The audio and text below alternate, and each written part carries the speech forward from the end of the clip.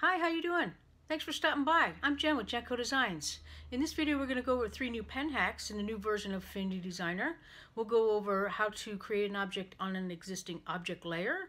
We'll show you the lasso tool. We're going to go over the rubber band mode. And as a bonus, I'm going to show you how to sculpt with a pencil tool. We got a lot to cover. Let's just jump right in and get started. All right, so the first thing I want to show you, let's go ahead and select our cloud layer on the right hand side in our layers panel. We'll go over to the pen tool out of the tools panel on the left hand side. Click and select that. You'll notice across the top in the context toolbar there's some new buttons.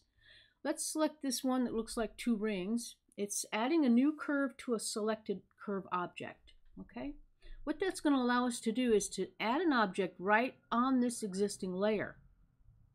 Okay, not add another layer and then group them. So it's an alternative to grouping objects. But let me show you. So we'll go ahead and just click in the workspace here, and you can click and drag to get your rounded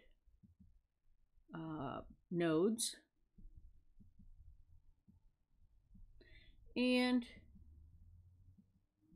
I do encourage folks to use the close curve button when you're making objects with a pen tool so that you get a completely closed object. So let's go ahead and get our node tool. You can hit A on your keyboard. You can select this little white arrow. And this allows us to move the nodes around. And it acts like a regular object. Okay, so now it's just like a regular object, although you'll notice here it is in the same layer as the cloud. It's not a sub-layer. It's right there at the same layer. There are a couple of things you need to be aware of. One is that it takes on the color of your original object. And if you try to change the color, it changes the color of the original object. So it's not allowed to have an independent color. Okay, so that's something to keep in mind. The other thing is you can't select it as an object. So if we go and get our regular move tool, you can't just select this one thing as an object. It is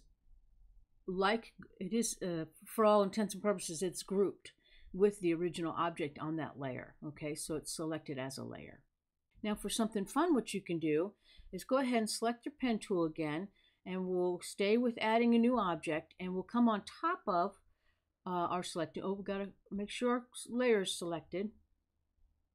Now if you create an object on top of another object, what it does is it acts as a subtraction. So go ahead and close your curve. It acts like a subtraction layer. We'll get our node tool and we can move that around, and you'll see what it actually did was subtract from that existing layer. So that's kind of fun, and I can kind of show you that, but just drawing an ellipse here. And we'll go ahead and set that to the back, and you'll see that it's right there behind there. It is actually subtracted from that original object. Okay, so that's kind of fun, but that's not really going to work for our cloud. Okay, so what we want to do is we'll get our node tool again. We're going to select our layer. Whoops, sorry about that. Okay, so what we'll do now is this isn't going to work for our cloud, so we're going to go ahead and delete this, but I wanted to show you another new thing in version 1.7, and that is they've created a new way to select your nodes. So the traditional way is you click and drag a marquee over to select your nodes, right? Well, now if you hold down the Option key and just click and drag, you can it creates a lasso type of objects so that you can pick only the nodes that you want to pick. Okay, instead of having to have them be within a rectangle or a square. Okay, so the next thing I want to show you is the rubber band mode. Okay, so let's go back to your pen tool on the tools panel, and the rubber band mode is this button right here. We'll go ahead and click that. So what we want to do is we're going to go ahead and trace around this cloud, and I'm just going to start here, and you'll see that this rubber band mode is great because it gives us a line that we can use if we're tracing an object, or if you just really want to see more of what you're trying to trace or draw. As you draw, you can see, and you get the same node. Click point for a sharp node, and then a click and drag for a rounded node. just like you normally would.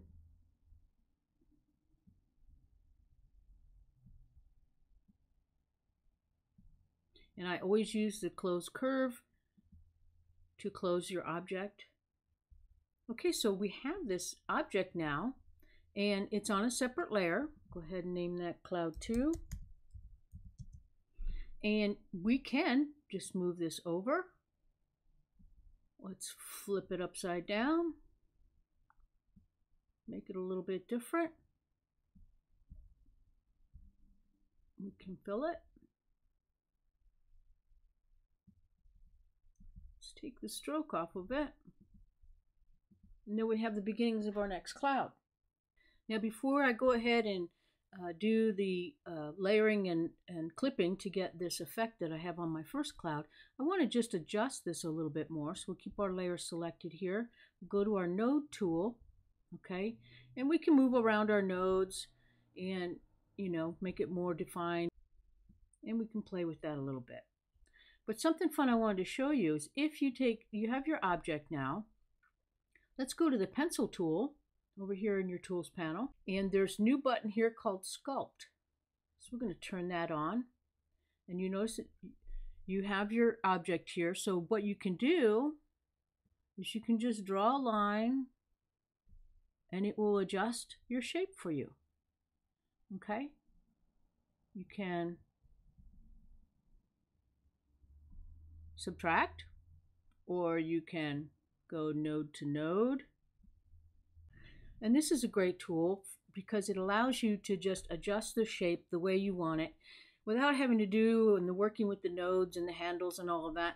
You can get a more free-form shape just by drawing it in and sculpting the edge. Okay, so I'm going to take a few minutes, finish up this cloud, and then we'll wrap up this video. Okay, so hold tight and I will be right back.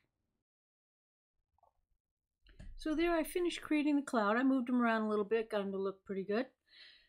So let's go over what we learned in this video. First of all, I showed you how to add a new curve to a selected curve object. In other words, a new curve to an existing layer, and how you can use it if you stack it on top of an existing object on that layer. It acts as a subtraction. I showed you the lasso tool for using the node tool for selecting your nodes. We went over the rubber band tool for when you're creating your curves with the pen tool, how that helps you to either trace an item, show you where your line is actually going to be. And then as a bonus, I showed you how to use your pencil tool to actually sculpt the lines of your object. Okay? That's what we've got in this video today. 3 great hacks for the new version of 1.7. There's a lot more stuff in this new version I'm going to be making some more videos about. Click that button to subscribe. Select that notification bell so you get notified every time I put out some new content. Thank you so much for watching. Thank you again to my subscribers. Have a great day and happy creating.